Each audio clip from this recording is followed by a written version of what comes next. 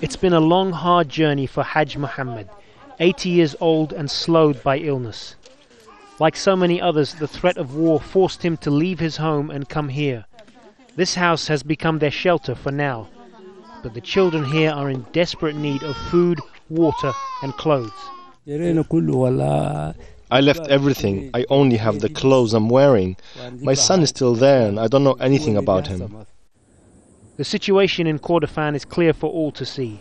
Thousands of people sleeping on the ground with little more than their own clothes. I didn't bring anything from my house. I left it open and don't know anything about it. I have 3 daughters and I don't know how to feed them. A humanitarian crisis that would have been worse were it not for the field hospital in the camp.